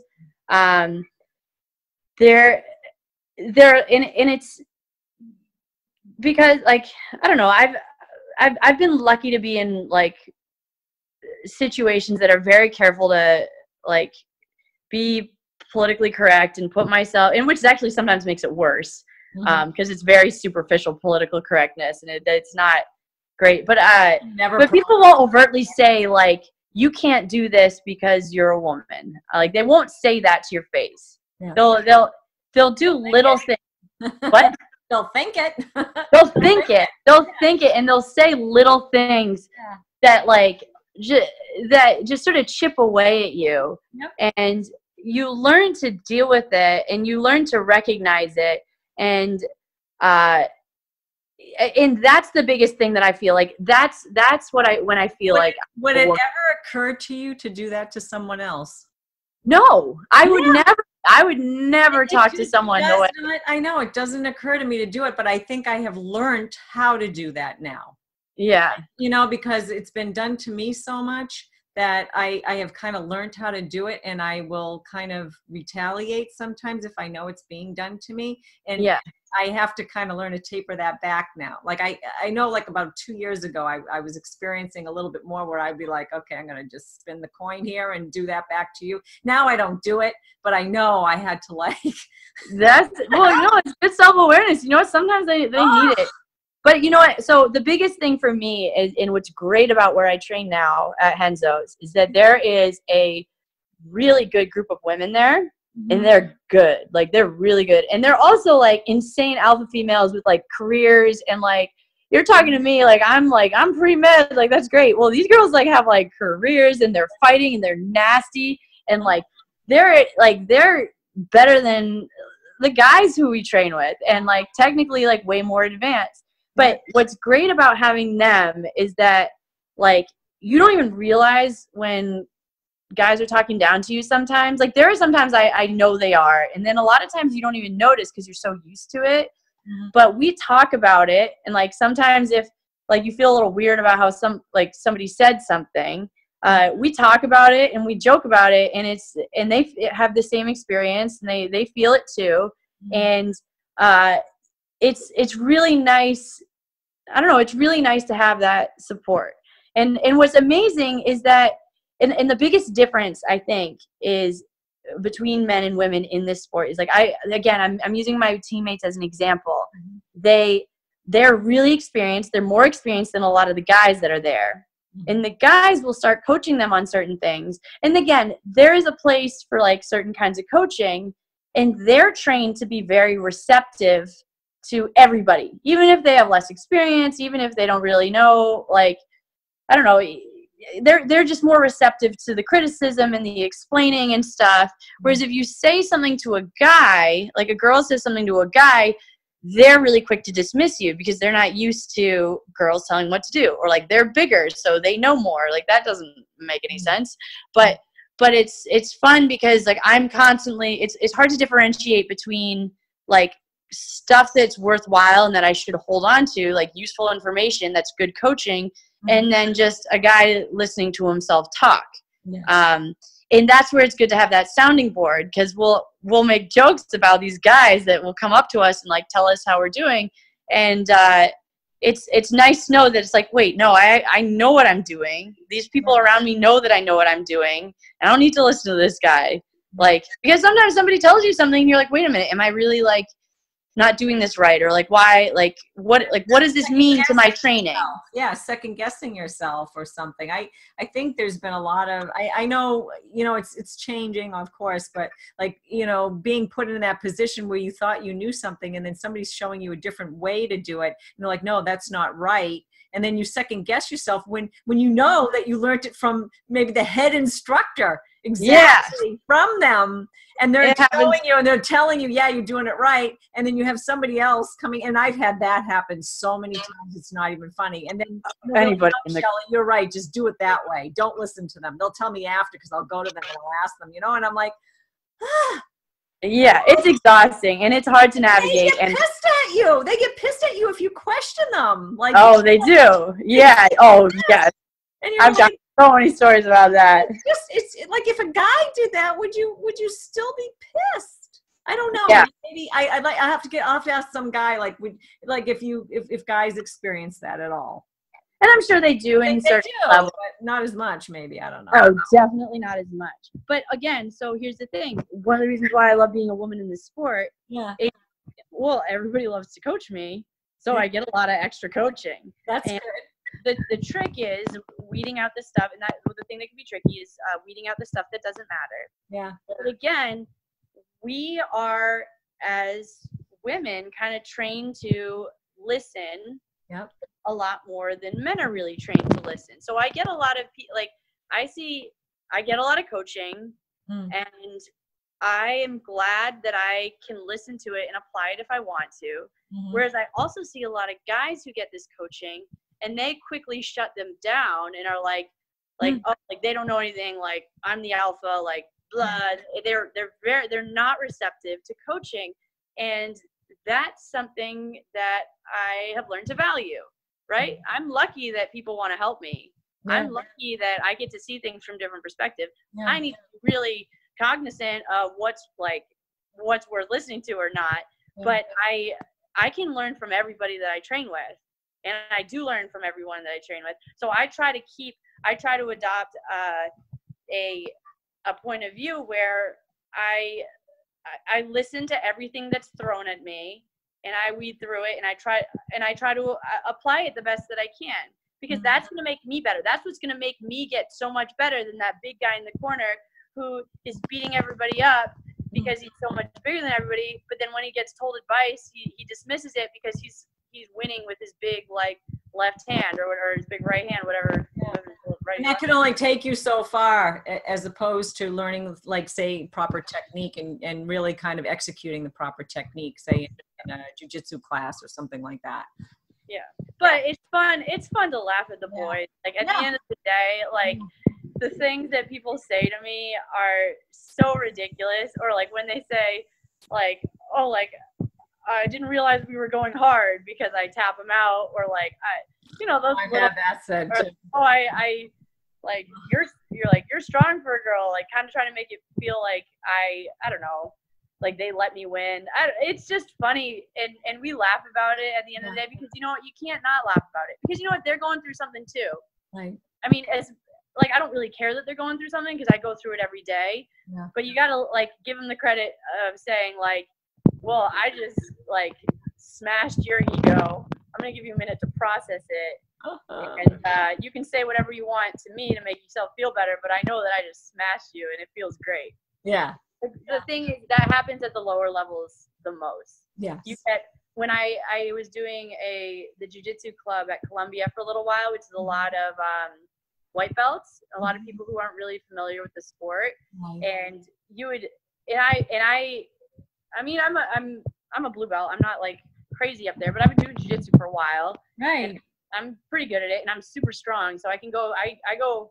I do really well against the big guys. And you would hear little things about like, oh, a woman purple belt couldn't beat a male white belt or something like that. And I just laugh at it because it's like they're so clearly don't know anything about the sport. Whereas the people who are high belts, they know that girls can kill them. Yeah. And then I go with them and I kick their ass and then there's like all these excuses. But you know what? That's part of the jiu-jitsu. Like that's part of the growing process for the men in jiu-jitsu, right? That's part of it. But it's very clear to see like people who have trained at high levels or have had good training partners, their attitude towards women is so much different than people who have not had that much experience. Yeah. Wow. Yeah. That's really that's a great observation. You know, the whole cycle of training and the years and years of practice that it takes to kind of actually change thought perceptions.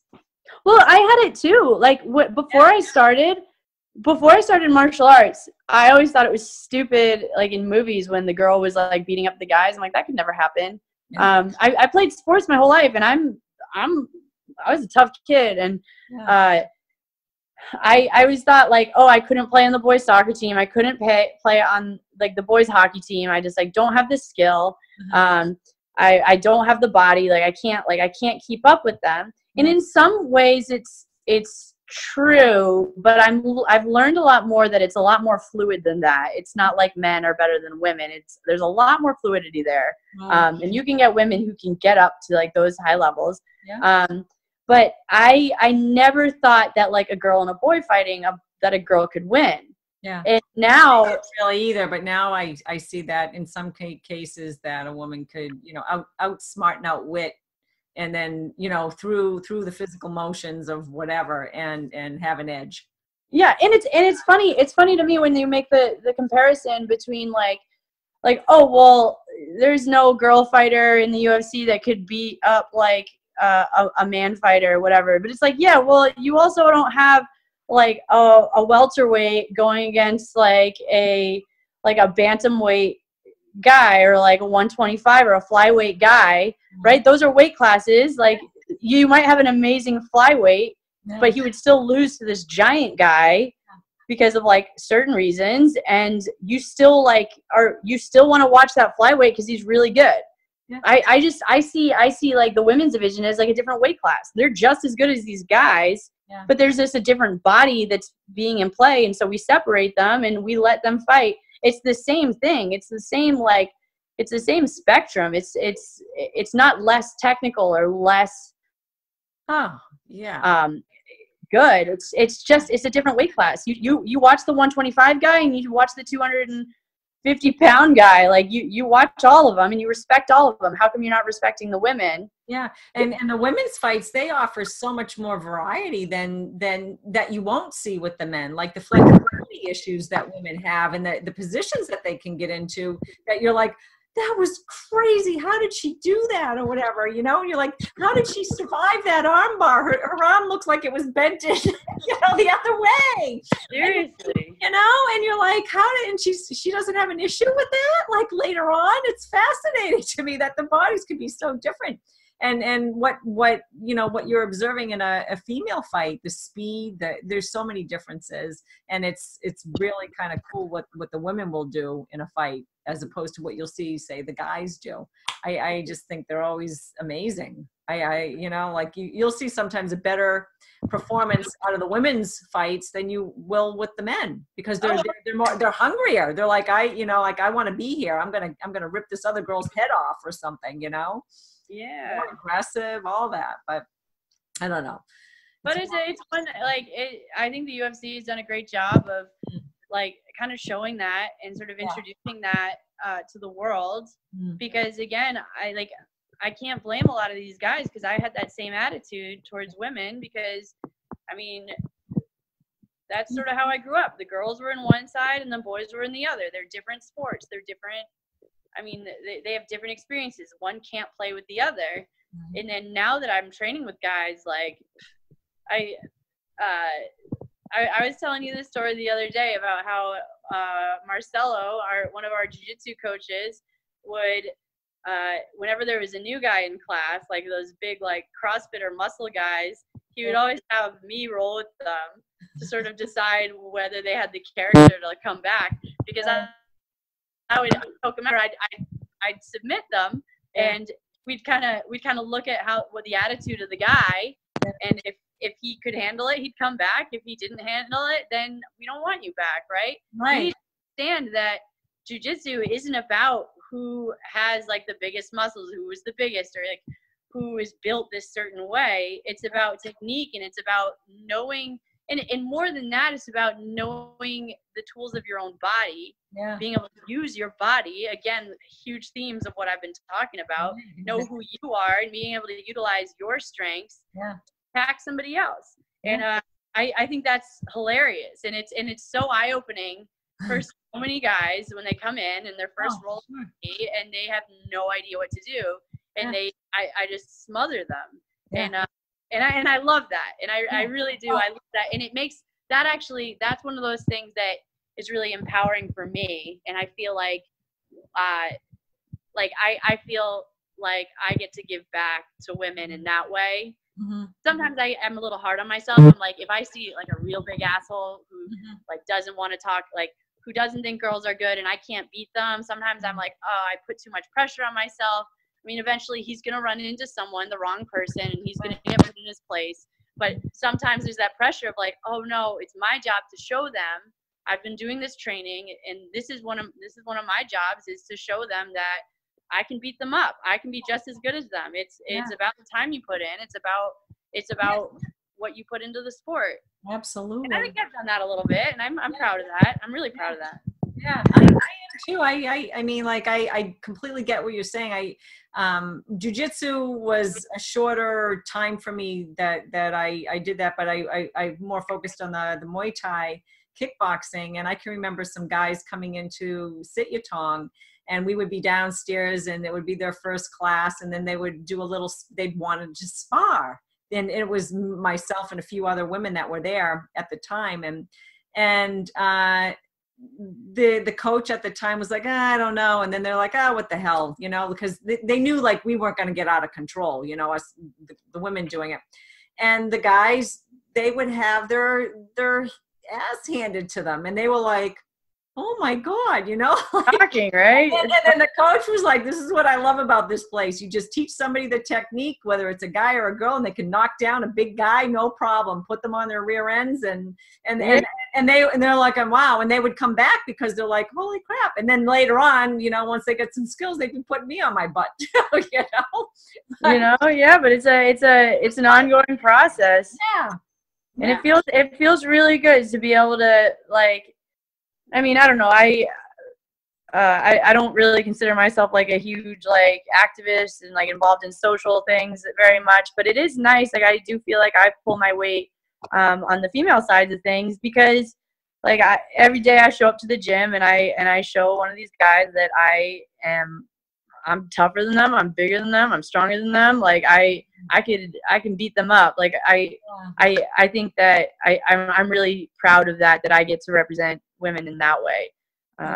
That's so great. Do you feel like you know, you're a role model for other women, say even at school? Like, do they, you know, like look at you like, wow, girl, you're gonna get in the ring, you've been in the cage, you've been like, do you feel like that people are fascinated with that, and that kind of serves as a little bit of a role model because it helps you and assists you in other areas of your life where you had challenges? Yeah, well, so what's funny is that I've been like, after school, I was just so submerged in the fight culture. Like I was around fighters all the time. And now I'm in school, and I forgot that like the socioeconomics are a lot different. Like you don't I don't know, like it's a different community. And I forgot that in school you don't find a lot of people who are aware of what fighting is. Yeah. Right? They've never, like, it's just such a foreign thing. Like it's just completely, like they'd never even heard of anybody who participated in this. Yeah, right? They don't have any friends that are in it. Yeah, and it's funny because like I'm just around it so much that I forget about that. But I, like, when I was in college and I met somebody who was like a fighter, I was like, holy, like whoa, that's crazy. So I get that a lot, and that catches me off guard sometimes. But I don't know. I think, yeah, I think they get really like kind of hyped up about it. Like that. I think the biggest thing, especially because it's like such a great school and you get so many like really, really smart kids there, really passionate about, like, or not, I'm not going to use the word passionate. I'm going to say really focused students, really high performing students. I think they're most fascinated that I have a life outside of school. Yeah. So they, again, I talk about the anxiety of school and how like a lot of people don't have balance, and I'm required to have balance in order to be able to do these two things that I love. Mm-hmm. I think a lot of them look at me and they're like, how do you have, like, how are you so involved in fighting? Like, fighting is a job for me. It's a full-time job for me. I would say part-time just because I don't do like 40 hours a week. But the thing is, I go home and I'm still like fighting, right? I go home and I'm meal prepping.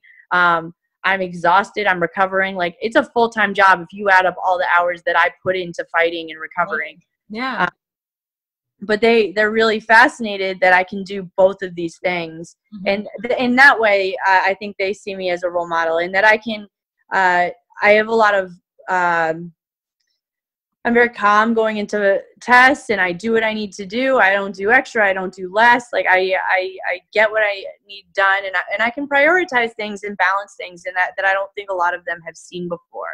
Mm-hmm. I think they're very used to seeing just high performance in academics, mm-hmm. and not really, they've never really seen that balance before. So it's kind of cool to when people are really surprised and they give me a lot of respect for it, and that's really nice to hear. Yeah, I'm sure, because it is. I mean, like juggling that, I'm like, oh my gosh, that's a multitude of activity in your life. Like, that's huge. That what you're doing. I'm, pre-med and then the fight game. Do you see yourself, eventually going pro or getting back into the cage? I would love to.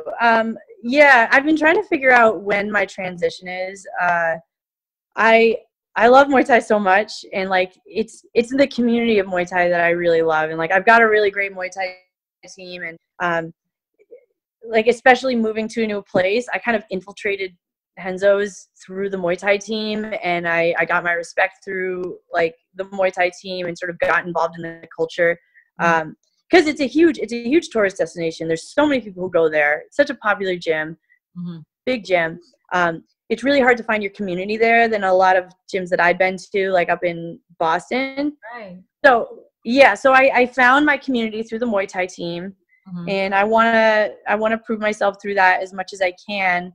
But I'm a natural grappler, and I haven't grappled in like a couple of years, really, like seriously, mm-hmm. and I still train MMA. I do like MMA sparring once a week.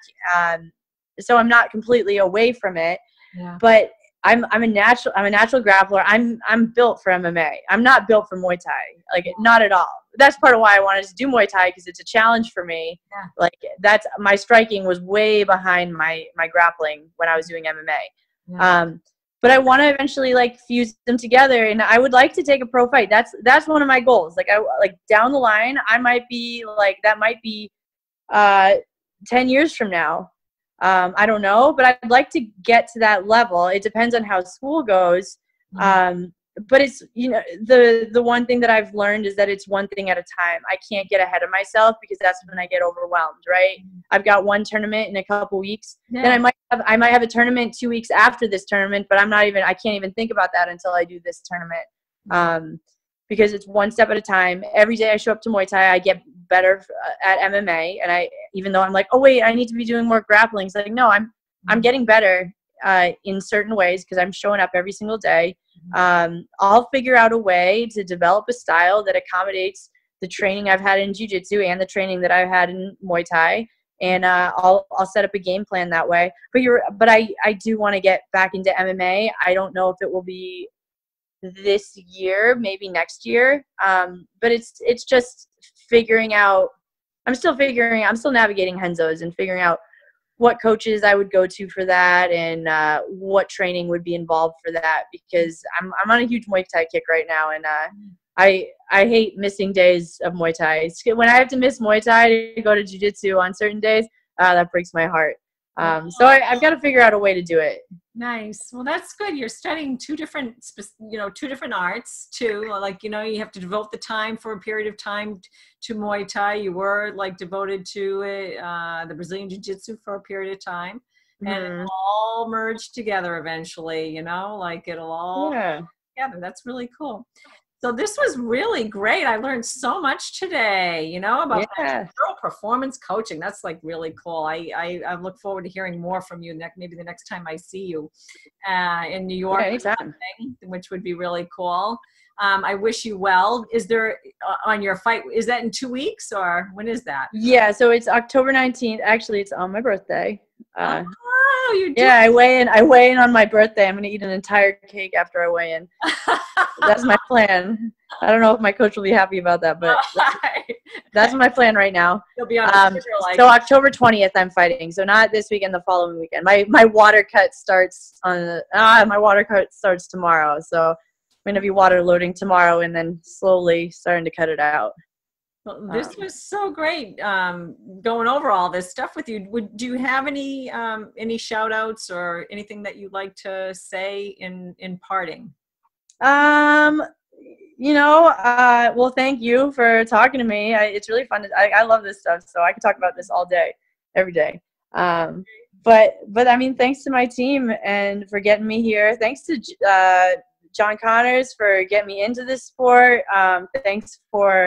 Thanks to Henzo's for pushing me into it, like at the next level. Rajasi Muay Thai for getting me started in Muay Thai. I mean, and thanks to my parents for making me have life goals outside of just fighting, or I don't know, whatever I dream up every single day. But that was a great talk. I really appreciate it.